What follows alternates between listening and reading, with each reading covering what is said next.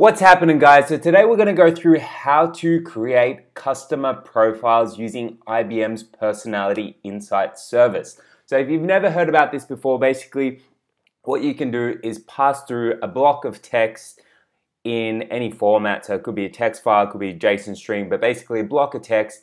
You send it up to this service, and what you get back is actually a really detailed profile of that particular person. I know it seems a little bit far-fetched, but there's actually some reasonable science behind it. So what it actually brings back as well is what the customer needs are, what their personality insights or traits are. So it looks at a psychological profile called the Big Five profile.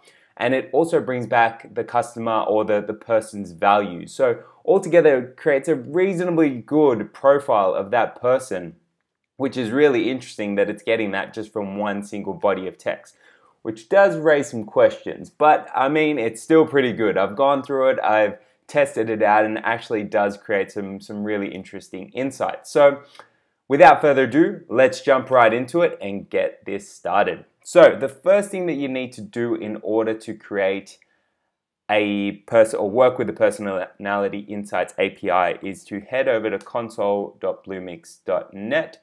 So this is what is now known as the new IBM Cloud platform. And from here you can spin up a huge number of services. So I've gone through this before in some other videos.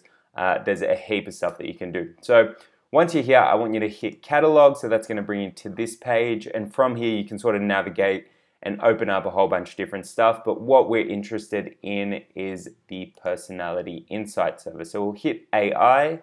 And then we'll go over to here, Personality Insights. So in this first step, what we're going to do is we're going to create a service, and we'll probably generate some API credentials as well, and then start taking a look at getting set up to work with it using Python. So once you're here, so we've clicked in.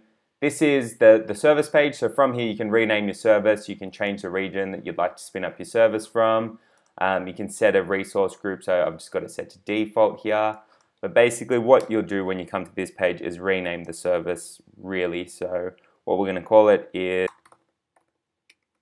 PS Demo. All right, and I'm just going to leave the region as Sydney because I'm in Sydney.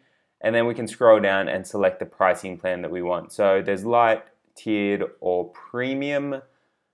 Because we're going to be sticking under 1,000 API calls per month because we're just getting started, light's perfectly fine. So assuming you've got to this page, just hit light and hit create.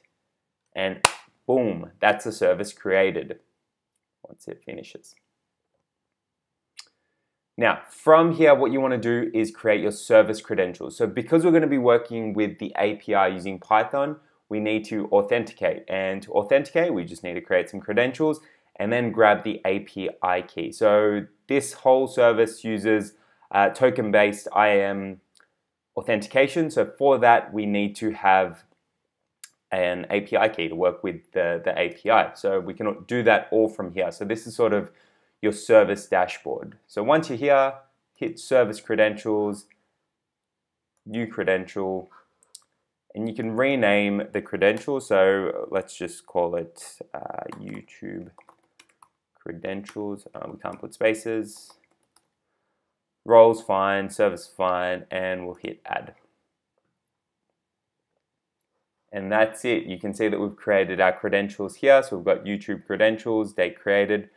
What's really important are these bits of information here. So what we're actually going to need to work, or what we're going to need when we want to start interacting with this service using Python, is this API key here. Now, this is going to be unique every time you create these credentials, so make sure you do it and don't just try to copy these ones here because it won't work. So copy down this API key because we'll need it in a second.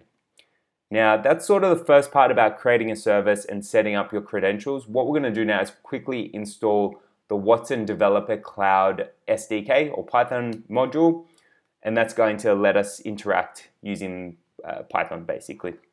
So to do that, just open up a new terminal and let's run pip install Watson Developer Cloud.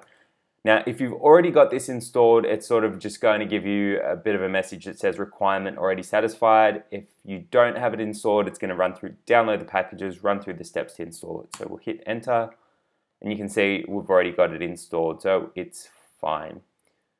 That about wraps up video number 1. So what we went through is how to create a service, how to generate our credentials, and how to install Watson Developer Cloud.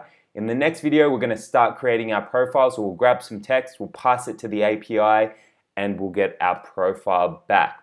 If you found this video useful, be sure to like, share, and subscribe. You're doing me a huge favor. Thanks. Peace.